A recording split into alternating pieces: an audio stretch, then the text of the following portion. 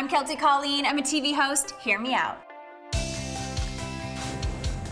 High school sucks. It is so hard. There's like hormones and emotions and like cliques and drama, and then you gotta get good grades. Everyone just is trying to fit in. We're all trying to be cookie cutters. Even the weird haircuts, it's like everyone has that same weird haircut, you know? I was just a bigger, wider visionary than like a lot of people that I went to school with, and so I was weird. I'm not weird, I'm awesome, but like they just didn't get me. Like all of a sudden you don't feel like you deserve your space that you're taking up on Earth because you don't fit in the same way that everyone else does. You can't pick who likes you, who wants to take you to the prom. Everyone else is gonna decide if you fit in or not. And the only thing that I felt like when I was in high school I had power over was myself. And so like I studied super hard, I made this plan, and then when I got to New York, it was a place where there was just millions of people exactly like me, and I'd never felt like I'd ever belonged anywhere else.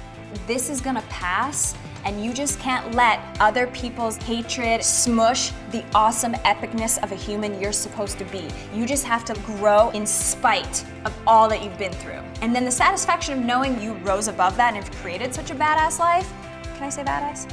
Feels so good in your belly. No haters in high school like have been able to phase out me creating my dream life. I'm Keltie Colleen, thanks for hearing me out.